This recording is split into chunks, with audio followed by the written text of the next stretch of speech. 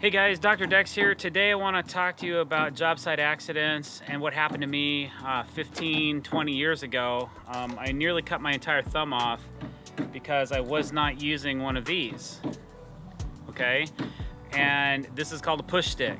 And usually one comes with your table saw, and occasionally you're in a rush, and that's exactly how this happened. Was I was using my thumb as a push stick, and I thought I knew what I was doing. I'm a professional. I know how to cut boards on a table saw. But if you get something out of this video, I would really appreciate it if you click that subscribe button. And don't forget to hit the bell icon if you want to be notified every time we're putting out fresh content. So basically what I was doing, I was ripping some really thin pieces of PVC. Actually, back in the day, it was a composite board. And we're like on the final day of the job, and I was trying to hustle and get out of there, and you know, we wanted to go get lunch or do something, I don't know. I had a board, and it was wider than this, so I would never try to rip something with my hand in the way. I'd say it was about that wide. I was running my hand along the fence like this, using my thumb as a push stick, and I didn't have an outfeed table at the time. It was just a table saw on a stand. It didn't have an outfeed table, so like a dummy, I was reaching over like this because this board was chattering really bad. Really bad. And I thought I had it. I was paying attention out here. I wasn't even looking at the blade, and it went like this, and then wham! It was that quick. Wham! And all of a sudden I go like this, and there's just blood running down my arm. I'm like, oh crap. And my thumb just completely went numb.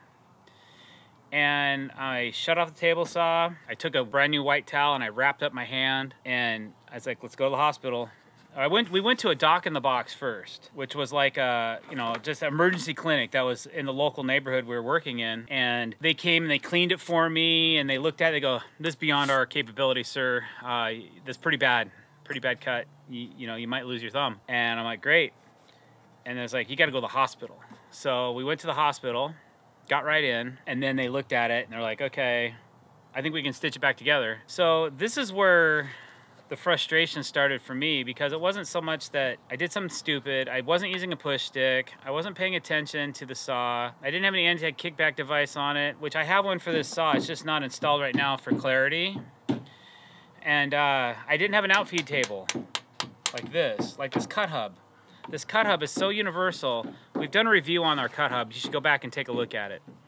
So I get to the hospital, and they put 17 stitches in my thumb, all the way from up here, all the way around to here. I almost cut the whole tip of my thumb off. And then I also got some gnarliness down here for some reason. I think I double cut it, but there were stitches everywhere.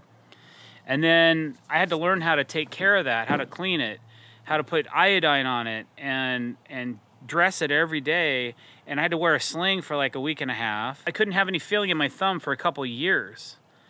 And now I do, but now like the skin fades away on it, breaks away, chips off. I still don't have some feeling in my thumb. All because I did not use a push stick. So if one person watches this video and always uses one of these for the rest of their life, then I feel like this video was worth shooting, and I think it was worth the time to take just to say, hey guys, when you're using a table saw, use a push stick. Look at this thing. This one's fairly new and it's hammered, okay? That's a thumb every time, man. If you're trying to push something through, just don't do it. This one's about ready for replacement, actually. Always use a push stick. Be smart.